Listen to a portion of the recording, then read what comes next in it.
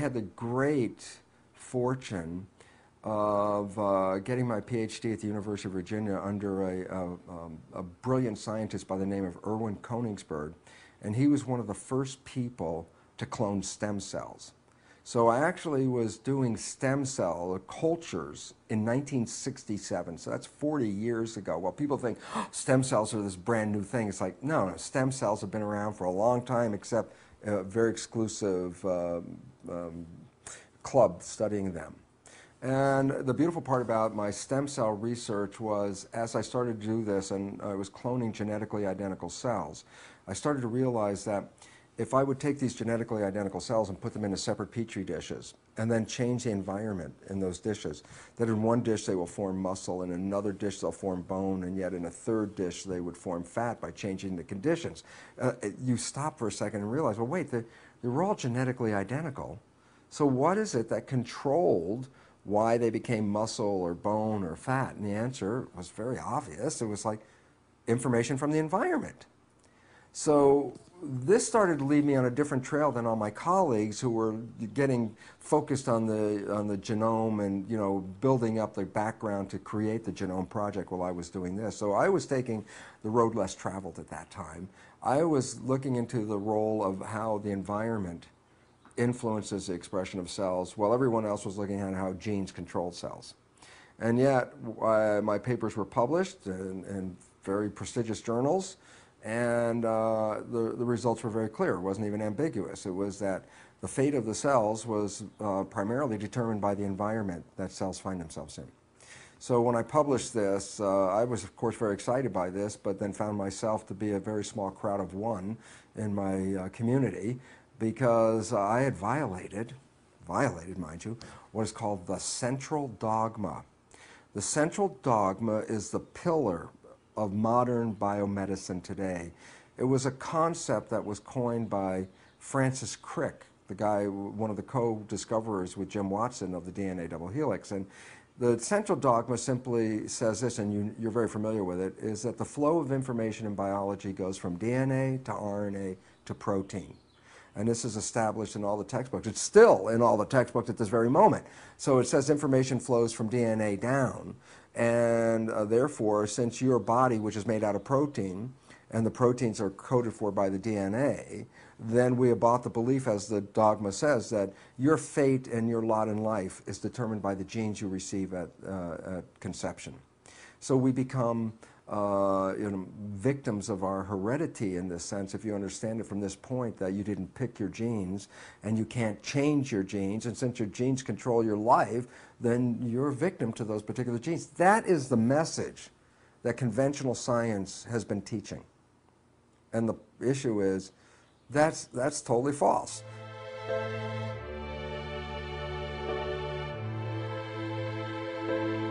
So as you understand the terms quantum physics and quantum mechanics, or Newtonian physics and Newtonian mechanics, what you see is that physics and mechanics are synonyms. So physics really means the mechanisms by which the universe operates.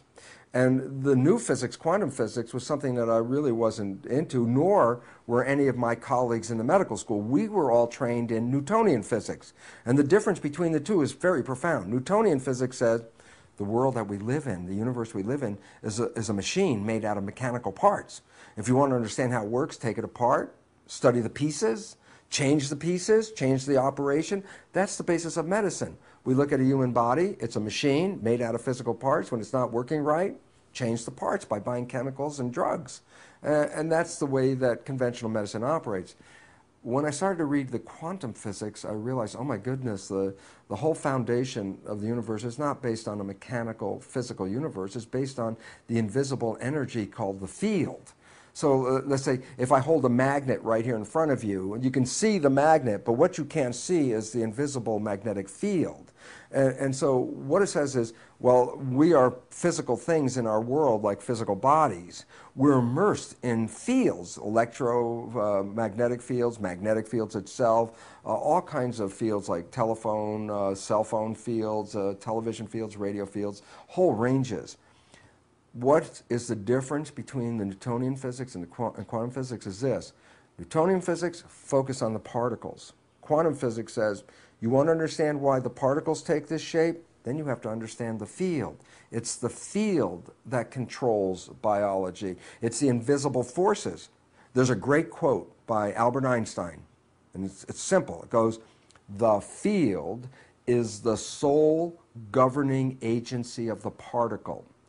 In other words, in the world of invisible things, fields, and particles, matter, it's the field that gives shape to the matter. And this is the basis of quantum physics. This becomes relevant. It says, okay, here's the physical particles of my body. Why are they in a healthy state, or why could they be in a sick state? That's the physical expression. And the answer is, well, to understand that, don't look at the body. You have to understand the invisible forces in the field. And it's fun, because if you think about it, of course, when you were young, at some point you must have had like iron filings and sprinkled it around a magnet, and all of a sudden you saw the iron filings form that pattern of the magnetic field. Well, quantum physics would look at this pattern and try to explain how come all the iron filings fell in this pattern without recognizing that the field exists. In other words, can you explain why the iron filings have this shape if you don't recognize the magnetic field? And the answer is absolutely not. What's the nature of it?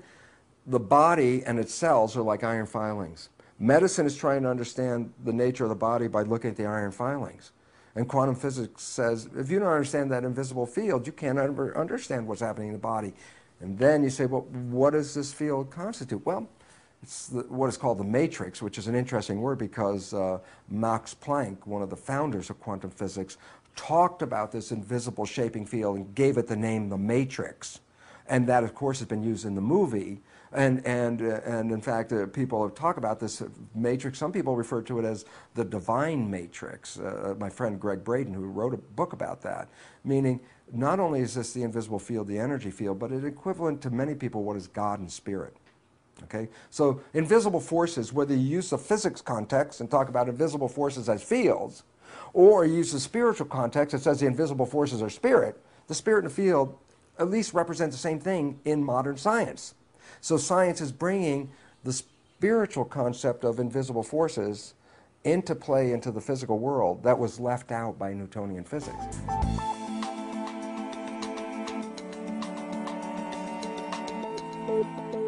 Conventional allopathic medicine is completely locked into Newtonian physics. Doesn't even bring the mind into the concept of healing, which is interesting because they actually, in a medical education, medical students get about 15 minutes in their entire academic career of a thing called the placebo effect.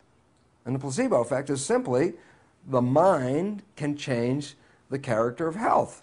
In other words, if you believe that this drug is the miracle drug you've been looking for and you take it, your mind believing it's the miracle drug can heal you, while the drug itself was nothing more than a sugar pill. And now that's an established fact. 1/3 of all medical healings are due to the placebo effect. Okay? It becomes very important. Now comes, well, we left something out of the picture in the education. Not that it's out of the picture in the research, but in the education it says the placebo effect is when you have positive thoughts and it generates a healing response. What they don't talk about in the books and in the general mass media is something called the nocebo effect.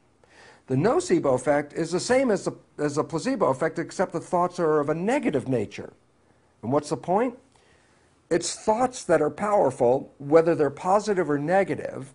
And while we give attention to the positive thoughts, called placebo effect, creating healing, what we know and what we don't talk about is that a negative thought, which constitutes what is called a nocebo effect, is as powerful as a placebo, but in the opposite direction.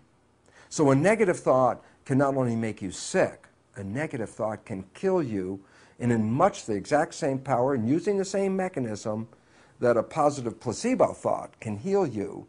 And this becomes important because psychologists tell us that 70% or more of our thoughts as conventional people are negative and redundant, meaning every day, 70% of people's thoughts are actually taking health away from their lives and actually bringing less quality to their lives, and they don't count it because it's just that little thought that runs in their head, and yet, scientifically, it's the equivalent of the placebo effect, but backwards. So this has to come into medicine, but there's an unfortunate part about medicine, and that is Medicine is not really the free avenue of research and investigation as we think it is.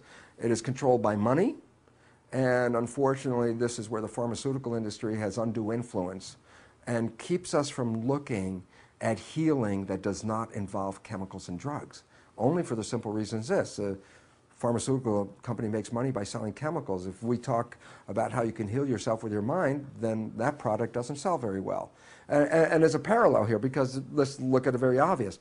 We live in a world where there are many other forms of providing energy besides fossil fuel, many of them very efficient, much more effective. Where are they?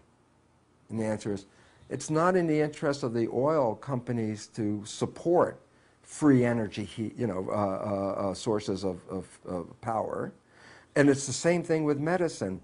It's not in the interest of the pharmaceutical industry to support free energy healing. And therefore, it's a subject that gets no coverage except for that 15 minutes on the placebo and then dropped out of the system. And yet it is the most important new understanding, and it's not new because it's 100 years old or more. It's new only because we're beginning to look at it in spite of the fact that drug companies don't want us to see it.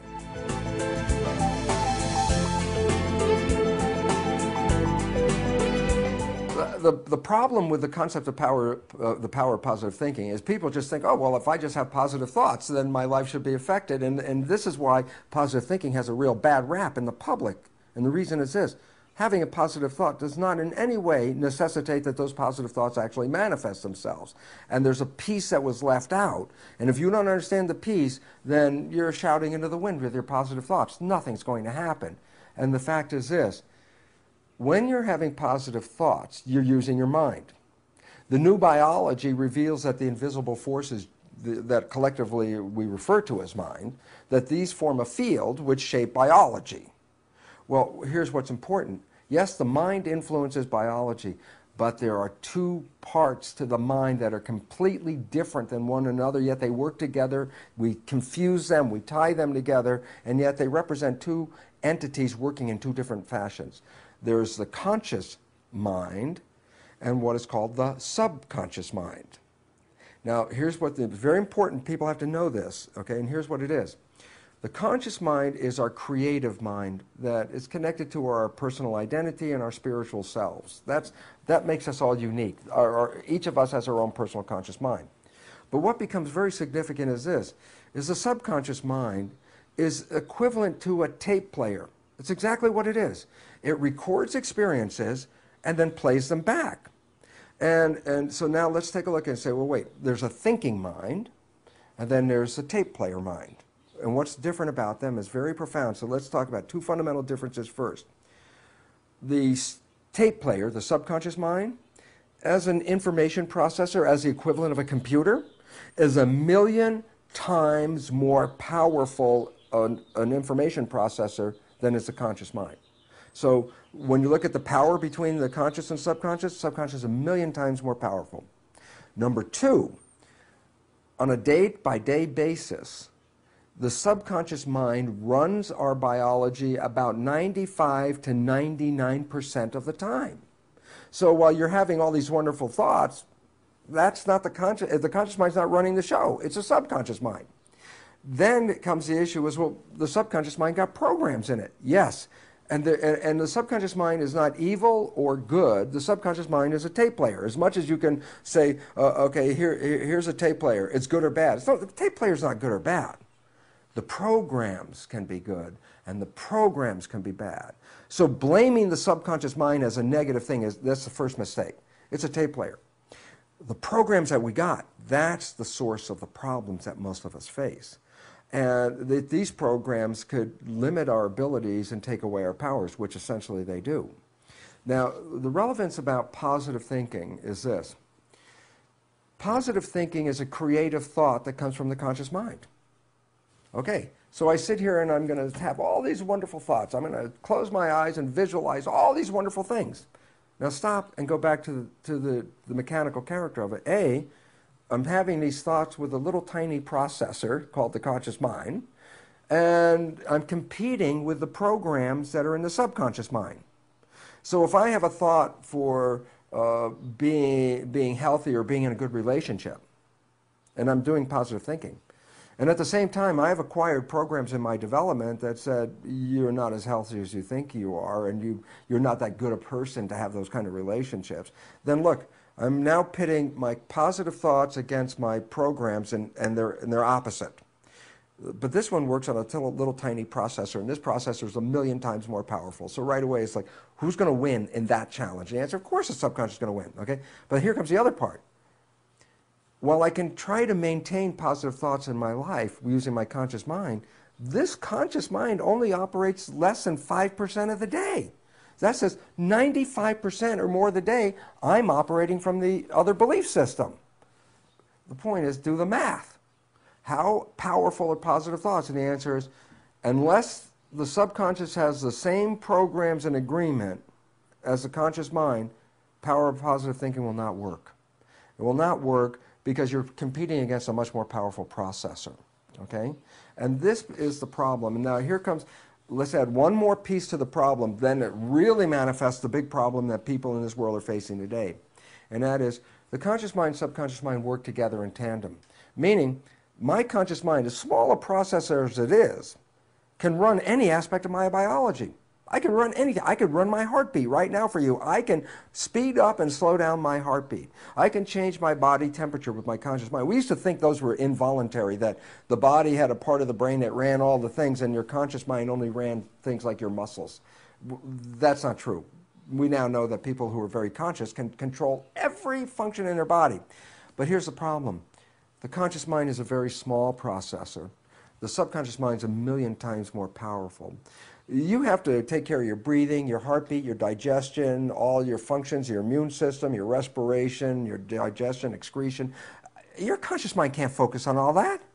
So the nature of it is the function of the subconscious to carry out all the details and can carry out every one of the details. We could be essentially unconscious, which most people are, and our lives look exactly the same. Why? Because once you learn how to get dressed, you know how to get dressed. Once you know how to drive a car, you don't have to be conscious how to drive a car. You already got the program. So everything that we learn in our subconscious mind becomes automatic behavior, meaning it frees up the consciousness. So the consciousness doesn't have to be dealing with all the tasks. Well, when you free up the consciousness, then you have time for creative thinking. But here's the issue, and this is the catch. When the consciousness is not focusing on some job or some task, and let's say it's on a daydream mode, it's thinking about your vacation next week. You're going on vacation and you're thinking about the plans of your vacation in your conscious mind. Well, if your conscious mind is thinking about the vacation, who's running the day-to-day, moment-to-moment life? The answer is the subconscious. But now here's the catch. Does the conscious mind observe the behavior as it automatically plays from the subconscious mind? And I go back and say, well, where was your mind? It was thinking about the future. Well, if it's thinking about the future, then it wasn't paying attention, right? And the answer is, aha. The nature of the trade-off is the subconscious mind can run everything when the conscious mind is busy. If the conscious mind is busy, that's not paying attention. And so when it's not paying attention, it does not see the programs that are playing in the subconscious mind. So to give you like an amusing anecdote about it, is you know somebody and you know their parent, and you realize that this person and their parent pretty much have the same behavior. And so you, in enthusiasm, you burst on the scene and you say, you know, Mary, you're just like your mom. As soon as you say that to Mary, back away from Mary. Why? Because she's not going to take this in welcoming news for her. She's going to say, like, how can you say that? To her, she's not like her mom at all. And the issue is interesting. Is like the joke is everybody else can see that Mary's like her mom, but Mary can't. Why not? And the answer is because when she's playing the programs which she got from her mother, which are in her subconscious, she's playing them because she's not paying attention. And so when they play, she doesn't see them. So she's surprised when people say that she behaves like her mom, even though that's what her life is all about. Now, the conclusion of why all this dialogue and why was it all important, the answer is this. That we do not see the subconscious when it plays. The subconscious has programs in it that we primarily got from other people in our development. And the significance about that is that if we are operating from this subconscious mind and not seeing it, then we're also not seeing that we're playing programs that may not be in any way supporting who we are and what we want. The programs, those are in the conscious mind. So the idea is, When life doesn't work, when you don't find that relationship that your positive thinking was looking for, when you don't get that health that you were looking for because your positive thinking was asking for it, we have a tendency, therefore, to blame the outside world because, as far as I know, my intention was for all these wonderful things. And when I don't get it, it can't be me because I have all these wonderful positive intentions. What we didn't see was, while we were having those positive intentions, using our conscious mind for those positive intentions, the subconscious was running the show. And we didn't see that we generally sabotage and destroy or limit our own lives with behaviors that are not supporting us.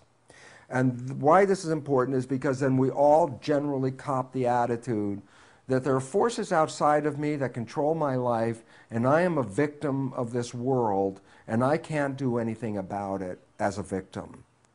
And as soon as you buy that, you are a victim. And the only problem was, it was your own subconscious programming that led to the life that you have. And that if you can understand that, and then try to work with it, then you can change your subconscious programming and change your life. Now comes a problem. And the problem is, we also bought this, and it's not true, that there's somebody in the subconscious. Meaning, if my conscious finds my subconscious engaging in some behavior that's not supporting it, then my conscious is talking to myself, and my conscious is saying, Bruce, God, that was stupid. You could do better than that. And you're having this inner dialogue, and you're talking to yourself and being very upset about the fact that your behavior seems to be out of control. Who are you talking to? And I love this because the reality is we're thinking we're talking to ourselves, and that's going to fix something. And what is it going to fix? Well, the program's in that subconscious. And here's where the problem lies. Subconscious is a tape player. There's nobody in there. The same exact truth holds in this case. Get a tape player, put a cassette tape in it, push play, the program's running, and you don't like the programming, so here's what I want you to do. Go up and talk to the tape player. Go up and talk to it. Suggest that it change the program. Even tell it what you want it to play. Do all this, and then you realize the program still plays, it doesn't change, and then you get more upset with yourself. Why? Because you've asked this program to change, it's not changing yet. Then you get mad at yourself, you start yelling at yourself, and now you're berating yourself because you can't control the tape. Then that doesn't work, and then of course the last step, you have to bring God in because obviously you tried to change your life, and it didn't work, so only God has to come in here now and change the tape. And the joke is, how much talking to a tape player does it take before the tape changes? And the answer is, you can talk till you're blue in the face, and it will not change. It's not that you can't change the tape, but you have to learn how to push the record button. And then you can record new programs in the subconscious. But our old belief system, like conventional psychology, let's go over and find out why my life is this way. Oh yeah, my mom did this to me, and my dad did this, and my friends did this, and now I make a whole list of all the reasons why my life is this way. I'm very clear. My conscious mind's got, oh God, I could play that movie. I can see it. And the question is, now that you're aware, did it change the tape player? And the answer is no. And that's why people get so upset. They go through all of this psychology, counseling and stuff. They know all the reasons. They still have the same life. So the issue is, you want to make change? Then you have to learn how to engage the tape player in a record mode and not just talk to it.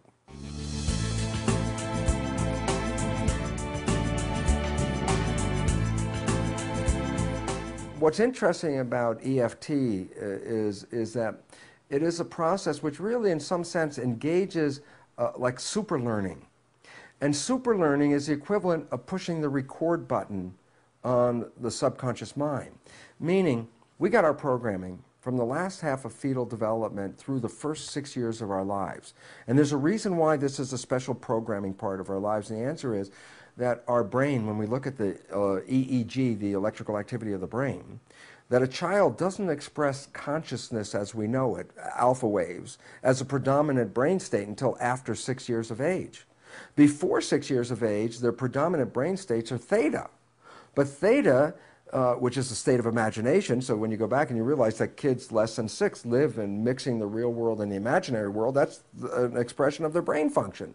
But it also is important to recognize that theta is equivalent to a hypnagogic trance. that if I want to hypnotize you, I have to get you out of consciousness and drop you into like this theta place. And when you're in theta, I bypass consciousness and the program goes into the subconscious mind. Now stop and say, but a child's brain is in this theta state essentially up to the first 6 years of its life. So the point is, our first 6 years, we're not actually engaging in consciousness. We're just downloading experiences. Well, these experiences, then we play them back as our life characters and our life behaviors. Yeah, but you downloaded them from other people, so that you download your parents' behaviors, and they become your behaviors. But then again, as I said, as you get older, you don't see this because they're subconscious, and your conscious rarely observes this. So we start to play these behaviors that really represent other people's behaviors. And so when we're not being conscious of ourselves, the behaviors that we play are not necessarily supporting us in any way. They're most likely sabotaging us. Why? Because we acquired them from other people.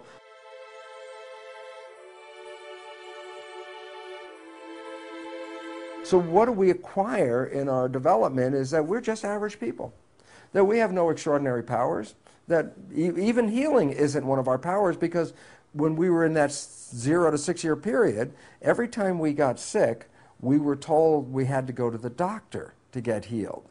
That's an experiential program. So what does my subconscious mind learn from this experience? Every time I'm sick, I have to go to the doctor. Why? Apparently it's a step before you get healed. So we build that into the program, and then, which is interesting, is that we have an innate ability to heal ourselves. That's what the placebo effect is all about. But when we put in a program that says, I have to go to the doctor before I get healed, then what you do is actually stall your own ability to heal yourself until you go to the doctor. And the joke, many people get well on the way to the doctor without having any treatment. And the reason is, they already had the ability to get well, but the program step said, until you do this next step, then the healing doesn't start. So we deprogram our ability to heal ourselves.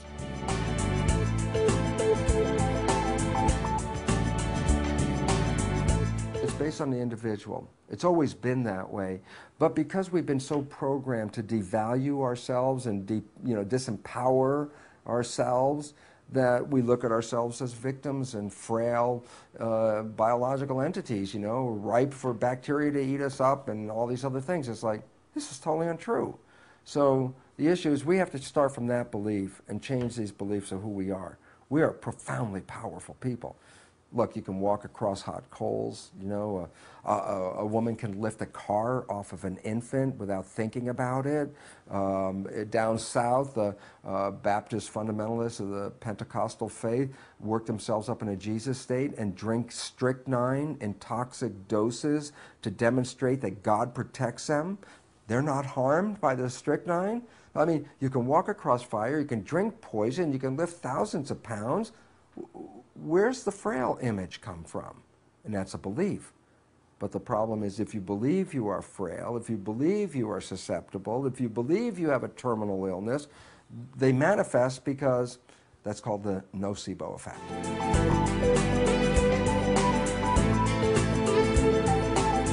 I see people change their lives all the time. And then my conventional scientists go, that's like, frou-frou stuff. And it's like, no, it's real. These people have changed their lives. And then because there's no connection of how that can happen in their allopathic thinking, they're not left with an ability to think of anything other than, well, that just can't be. Because they've made a very narrow limit on their belief system. And they're not versed in quantum physics. That I already know, because I was there. And until you know that, then you're not operating on scientific principles.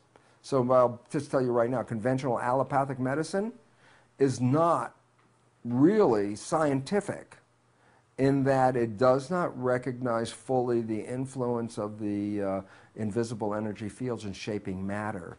They do not fully own quantum mechanics as relevant to biology. And this is creating a big disconnect between real life and the science that they study.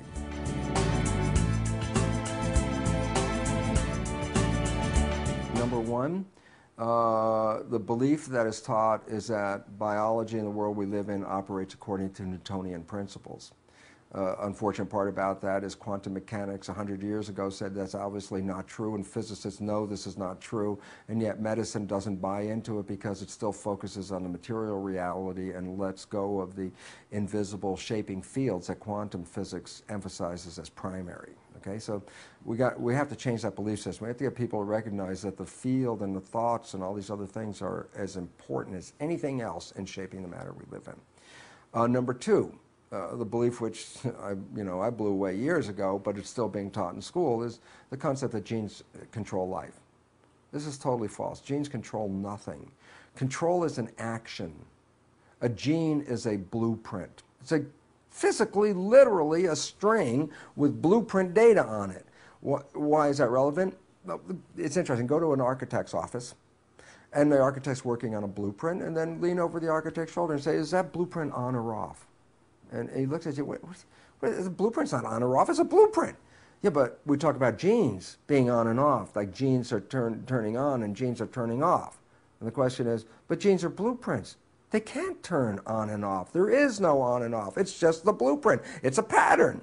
What we have failed to focus on because we gave genes a character of self-actualization. That my genes decided to do something. It's like, okay, now we're a victim of the genes. But it turns out biologists know that this is not true. Biologists know that genes are not turned on and off. Genes are read or not read, like blueprints. Then all of a sudden it says, well, it's not the blueprint that's important. If the blueprints were self-actualizing, an architect could go by a building site, drop the blueprints off, come back 2 weeks later, and the building will be there. That's what we think about animals and plants. The genes are blueprints, and they'll control all this. It's like, no, the blueprints are important. I'm not saying they're not. You got the bad blueprints, you got some problems going on here. But the issue is, it's not the presence or absence of a blueprint, it's whether the blueprint is being read. And then you say, well, then who reads the blueprint? And the answer is a contractor. And who's the contractor? The mind is the contractor. The mind reads genes. The mind can change the genes readout. Here's something so blow away that most people can't, in their conventional world, make sense of it, because it's like, it goes like this. The mind, through what is called epigenetic mechanisms, can start with a single gene blueprint and create over 30,000 different versions of products from the same blueprint. 30,000 different products from the same blueprint. All of a sudden you realize, my God, you can infinitely vary the expression of the gene. And the answer is yes. And why has this become relevant to all of us? And the answer is because many of us think genes control our lives. And yet we don't realize that we modify the readout of the gene. So we could be totally healthy and our mind can cause cancer. Our mind can cause any disease, diabetes, anything like that. And what's interesting is the flip side is some people come here with actually defective genes. And guess what? With their mind, they can rewrite those genes and make them normal. So the genes are not the limiting factor, it's the mind.